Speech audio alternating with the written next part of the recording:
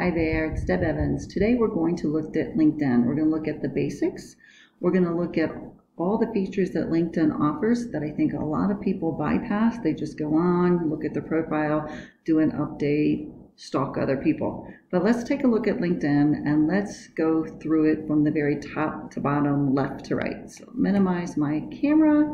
When you log into LinkedIn, this is what's called your home page. So you land here. Look here. Let's start over to the left side of LinkedIn and let's go through all the features that it offers. So you'll see your picture, your caption underneath it. You get to look to see how many people who have viewed your profile and views of any posts that you've done recently. You can also try the premium for a month. My recommendation is to get to know LinkedIn, know all it has to offer before you jump in and you pay for the services. I've been a LinkedIn member for, oh my God, I don't even know how long, 20 years, whenever LinkedIn first started, and I have never paid for a service. Not to say that it's not worthy. You may need those features, so you can certainly look at them. You'll get a synopsis here of the pages that you manage on LinkedIn. Your hashtags, and we'll talk about hashtags later. So you've got recent hashtags that you've used for searching or that you use in your posts. So it's good. Hashtags are the thing. Groups. This is groups. There are a lot of LinkedIn groups, just like Facebook groups, that you can participate in and be part of, whether you're like, yeah, I'm just stalking or learning, or actually want to make comments and share. So I definitely would take a look at the groups in the areas that interest you. You've got events. So if you set up an event on LinkedIn, it'll show up here. And then again, the follow hashtag. So that's all there. You have there on the left side. Let's go to the right side before we hit the center. So you've got LinkedIn news. Lots of news reports there. Today's most viewed courses. LinkedIn offers a lot of courses on just about anything. So I would say check them out. They're reasonably priced. A lot of times you can get some free courses. So it's worth checking out and see what you've got. You've got your promoted ads over here. And then you have the ability to actually add your own ads. So that's your right side. This is the center of LinkedIn. This is where a lot of the action happens. This is where you can start a post. You can add a photo, you can do a video, you can add goals, write an article. So take advantage of LinkedIn. Just don't take time to like, scroll through the post, comment on them. The more you comment on other people's posts, the more you're in front of their followers. So, you know, it takes some time with LinkedIn. You'll see right here in the small little area it says sort by top or sort by recent. Should default to the top. So it's going to tell you the top posts, ones that have gotten attention or their ads. You can see I'm scrolling through here and you'll see the top post for the day. So I got distracted and wanted to read the post. You can also then switch from top to recent. So if I do the recent, like for example, I usually log into LinkedIn in the morning and I'll scroll through the recent post or the top post and I'll do all that. Maybe if I'm back on again in the afternoon as I am now, I might just go directly to the most recent. It's whatever your preference and however you want to take a look at it. So, you know, this one was just posted 1 minute ago, so I didn't miss anything. This one was a promoted one. You can see it's right here. It says promoted, so that's an ad. Again, a minute ago. So you can spend a lot of time sitting here and scrolling through these posts. This is where, again, when you come onto LinkedIn.com, where you're going to start your own post. I'd say definitely try to add a photo, add a video, give some meat to it, and definitely consider writing articles. And we can come back and talk about articles. Now you're going to look at LinkedIn, the center bar up here at the top.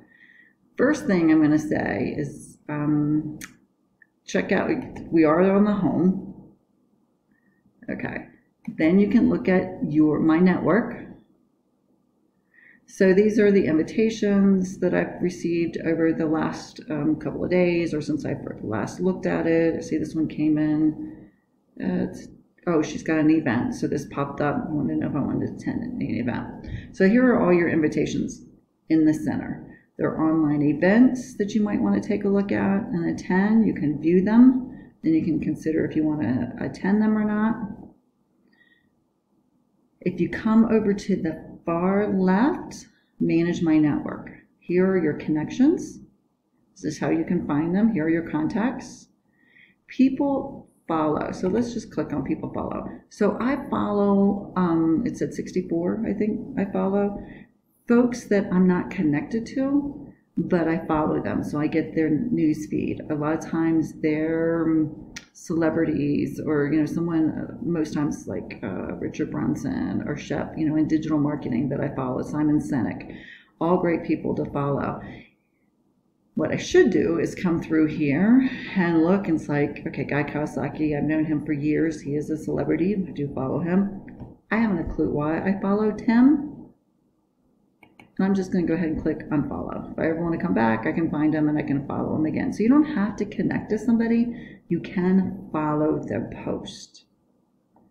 So I do need to come back and check that out. So let's just click done for right now. Go back to, so I was on network. So we've looked through the network. Now let's look at jobs. If you're on LinkedIn specifically because you're searching for a job, here's where you'll find all your information. It will default to your area. So you can see that Denver, Colorado is the area that I live in. So it's defaulted to that and it's showing me what's going on. I'll tell you, I'm not looking for a job right now, but I do come here and I look to see what's being posted, who's hiring. And it's great for references too. If I know or have a friend that's looking for a job specifically in my area, then I can come here and say, oh, hey, did you find this information about the virtual chief operating officer? So I've sent this information to a lot of my connections. Messaging. This is where obviously you can message your connections. So all my messages are over here on the left. You see people that I've talked to recently. The other thing about messaging is, do you see this green dot here on Justin's? This indicates he's currently online. So he and I have messaged before. And it's like if I want to send him a message now, I bet, if I popped him a note, he would see it. So I don't see anybody else with a green dot right now. But most people are, pretty active on LinkedIn, and the message will go directly to their inbox. These are the actual messages or where you can actually start a message. Again, you've got promoted ads over here on the right. So if you did a promoted ad, this is probably where you would see it, where your prospect would see it, either in the messaging as well as on their homepage. Your notifications is next. I went through my notifications this morning, most of them, so it says I don't have any new ones. I can change my settings for my notifications. Here are the ones that came up most recently, 28 minutes ago. So it looks like Courtney Moore started a new position. Okay. So there are your messages, or there's your notifications, and you can certainly, respond to them, congratulate them. And again, we've got promoted ads. Now, before I go to this Me section, which we're going to do a lot of work here, let's look at the work. So this tab takes you again to the learning section, takes you to your insights. You can post a job, you can find leads, your groups, your ProFinder, your salary. I didn't put any salary information in there. I don't want LinkedIn to know what I might be looking for. Let's see, I need to move my screener down a little bit. There.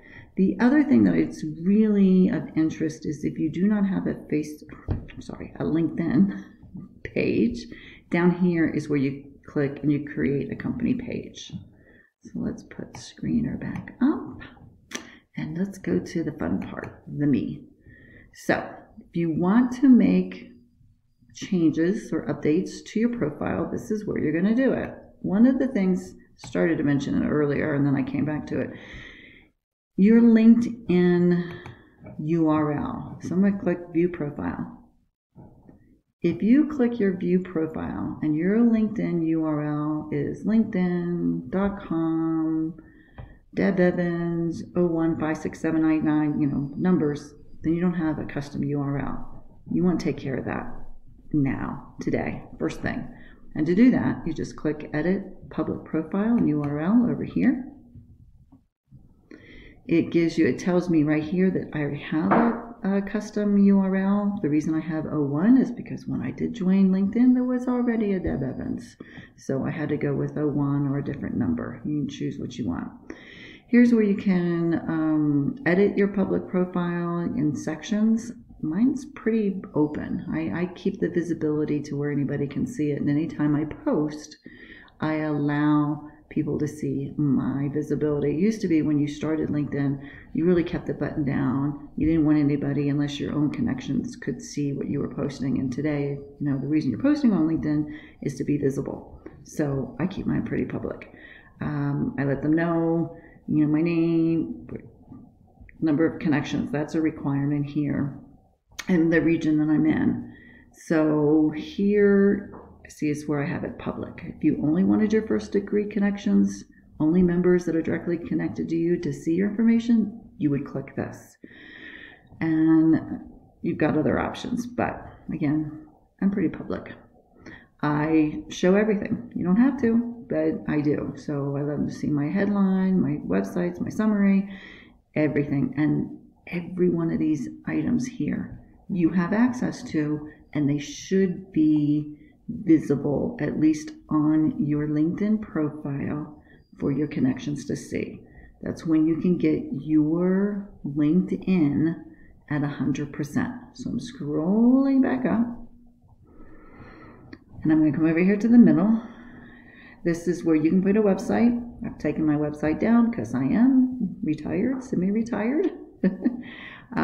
So I don't have that there. I have an About section.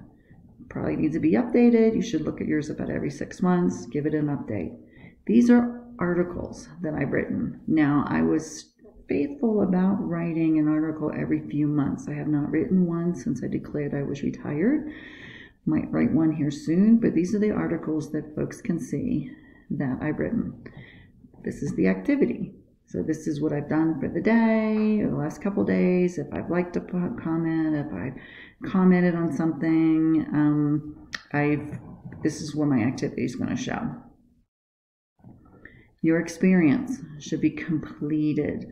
You should also have, if you have a logo here, this means that I have a company page, and if I were to click here, it's going to redirect directly to the company page. So when I was a franchise owner, you clicked here, it would redirect you right to the franchise page itself. So it gives a viewer some more information. So scrolling down, I've got all my experience, my education, volunteer experience. All of this is completed. Recommendations, definitely something that you should ask for and you should give on a regular basis. So I'm going to scroll back up. And let's see, I'm going to move this up so you can see. I'm going to go ahead and exit out of the edit area. So I'm back on the LinkedIn page. I clicked here and redirected us to where I could make all the edits. I can still edit using my pencils here. One thing about LinkedIn is it gives you options to find things in more places than one. So you could tell I was on the edit profile, and I had where I had the pencils and I can make correct updates.